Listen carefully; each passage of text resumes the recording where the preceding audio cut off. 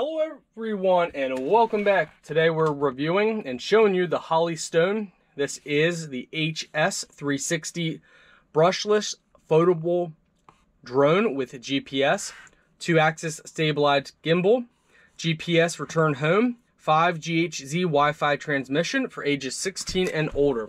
Let's show you guys what you get inside the box. Alright, inside the box we see that we have a nice compact case. So check that out. Is it not crazy that we live in a world where drones are so small?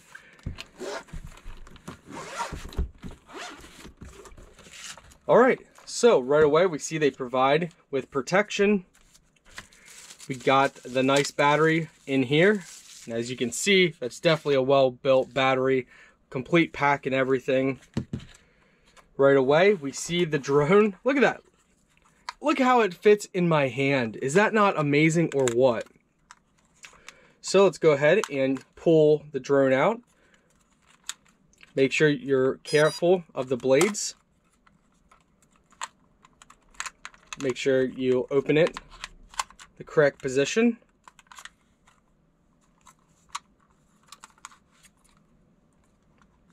And if you don't, then just slide it back.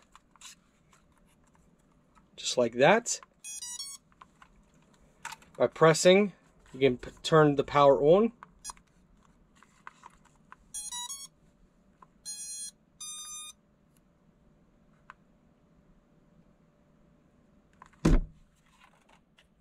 Check out the camera.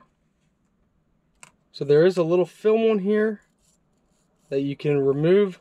We'll remove that then.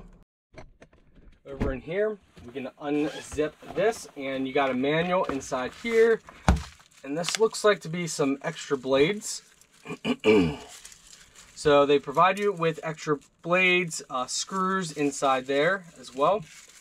And it looks like if we open this up, we got the charger in here and even more blades and screws. So yes, there's the charger. You got tons of different blades inside there, which is very nice because if you hit something, you definitely want more blades.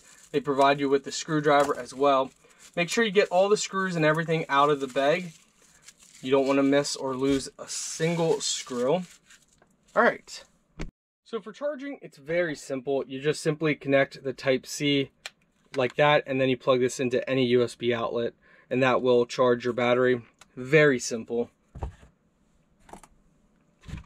So this is the remote control. High, low, you got your camera, video over there. Make sure you refer to the manual for more functions and features to learn it better. Take a look on the back here. So that's where the screwdriver is going to come in handy. Probably need to add some batteries inside here.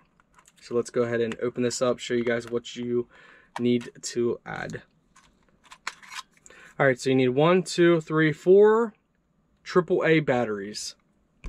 So right here's the power button, and you get to see different modes and setups, low, high, different stuff that you can set up. Again, refer to the manual for more information. And on the side of the drone, this is where you're going to put your SD card for recording footage. Alright, for starting the drone, it might be a little confusing, so I'm going to go over everything for you guys. So we power everything off. Make sure the drone is on a flat surface facing you. What you want to do is long press the power button. Alright, once you've done that, turn on your controller.